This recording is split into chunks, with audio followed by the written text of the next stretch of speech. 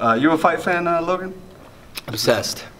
Obsessed. No offense, Eddie. I'm an MMA fan. Like I want to do MMA after this. I wrestled in high school. We can do that too. Oh shit, really? Yeah, we can do that too. Oh shit, Eddie can do anything. What are your thoughts on halfway through the match, make it MMA? Khabib versus you got Bellator. Poirier this last week. Thank you, bro. What do you think about Khabib's performance against UP?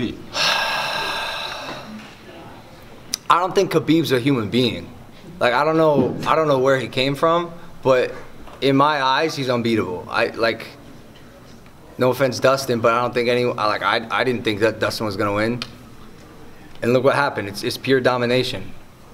What about Tony Ferguson? It's Khabib, dude. What planet is he from? He's from Xenon, dude. It's off the 405. Tony's from 10 Planet, though. That's his gym. Oh, it's a gym here in the United States.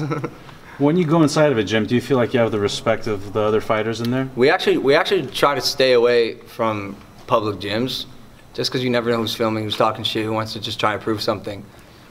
You know, boxing. There's a lot of feelings, there's a lot of emotion in boxing. So you can imagine when I, like the YouTube kid, walk into a gym, everyone wants to beat the shit out of me, and you get the occasional guy who is down to cooperate and work.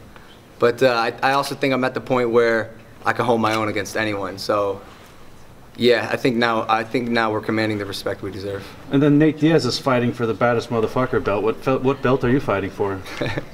Is there a bro? The belts don't mean shit to me, if I'm being honest. This isn't about the belt. I'm fighting for me.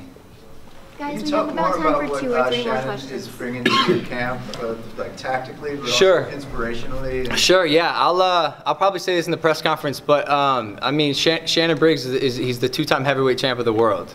He's got the most knockouts in heavyweight history, and we brought him onto our camp so he could transfer all his 35 years of boxing knowledge to me. There's a manual this big, and every day he teaches me a little bit more and more about what it means to be a professional fighter and honestly a cold-hearted killer. Like I said, that's what I'm becoming, and this is no longer a joke.